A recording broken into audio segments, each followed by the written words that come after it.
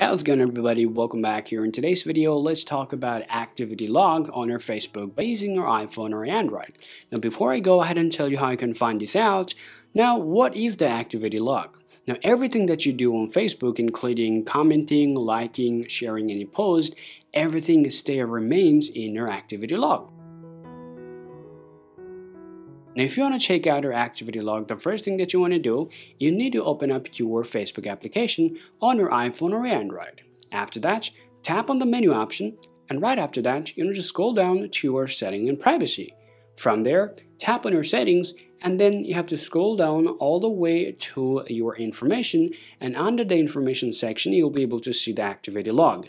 Go ahead and tap on your activity log here, and now if you scroll down here, you'll be able to see everything: your post, activity, or let's say the person that you're tagged in, interaction, or group, community, and more. Now let's say you want to find out the last post that you have done, or let's say you did on your Facebook. If you tap over there, manage your post, and this is going to tell you all the posts, or the let's say the post that you have done so far. At the same time, if you scroll down a little bit, you'll be able to see this option called that interactions. Now if you liked any post, then you'll be able to see it over there. Now these are the posts that we have liked so far here.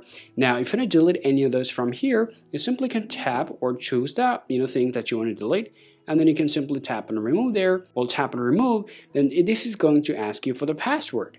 Go ahead and enter your password of your Facebook account. Once you enter your password and tap on done, then those that you have just selected, then the post or the interaction will be deleted from your iPhone or your Android.